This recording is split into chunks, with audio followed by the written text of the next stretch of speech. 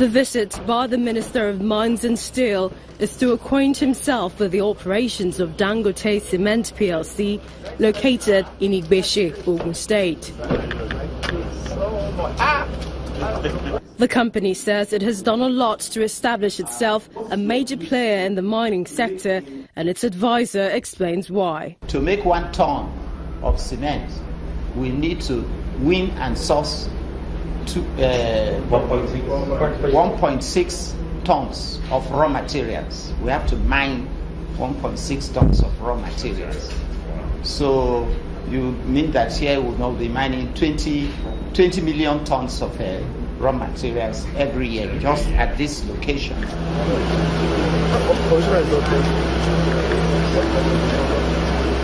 The tour then commences with the minister inspecting the mining and production lines. After the tour, the minister expresses the readiness of government to develop the sector in the face of the current recession.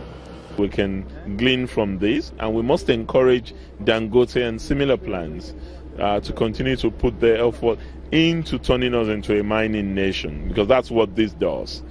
We're not just producing limestone. We don't just have bitumen. We don't just have gold. This is limestone turned to cement.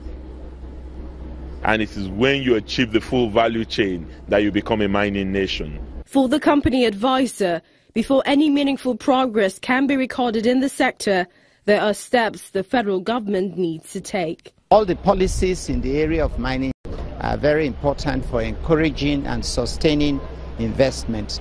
As you are aware, with this diversification and greater focus on the oil sector, the mining sector is one that everybody is looking into now.